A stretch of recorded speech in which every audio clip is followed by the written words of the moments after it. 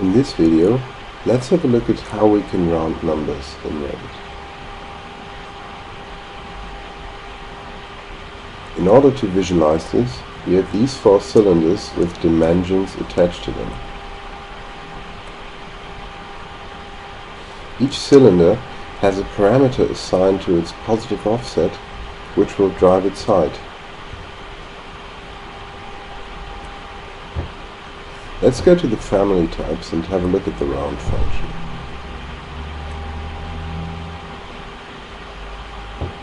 Simply write round and a number or the name of the parameter in brackets.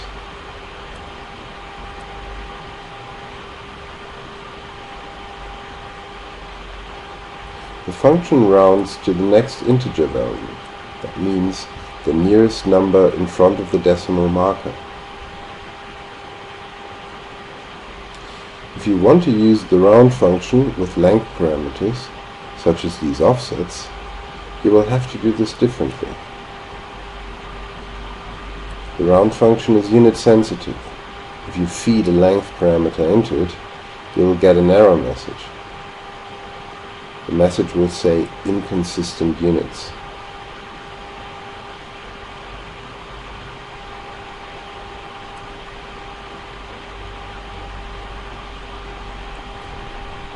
Inconsistent units means that the function requires a unitless number parameter as input, but currently gets fed with a length parameter.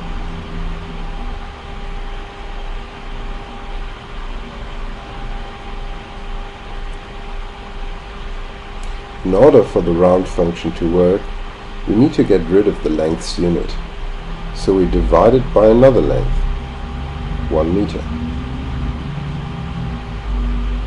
This will still not work, because we're trying to use the unitless result of the function to drive another length parameter.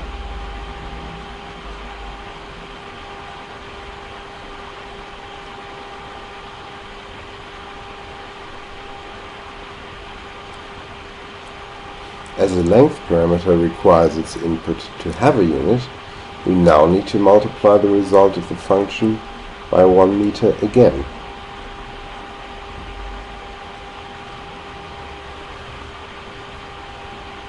Let's have a look at how this works. Notice how the height of the second cylinder always assumes a value that is a multiple of 1 meter.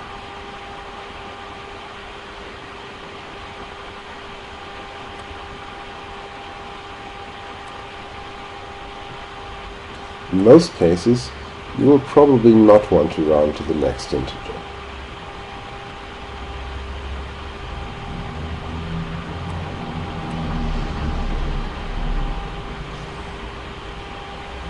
For more control in cases like that, let's create another length parameter and call it round factor.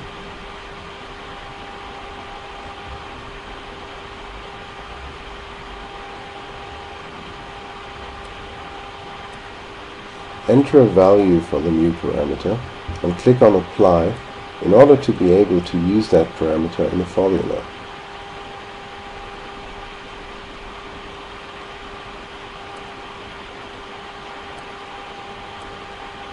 Now you can copy and paste the parameter name into our formula as a substitute for the 1 meter.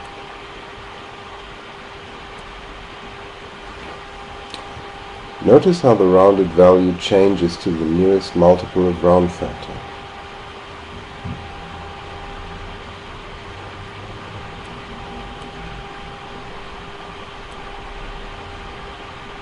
We can easily transform that function by writing round up or round down instead of round.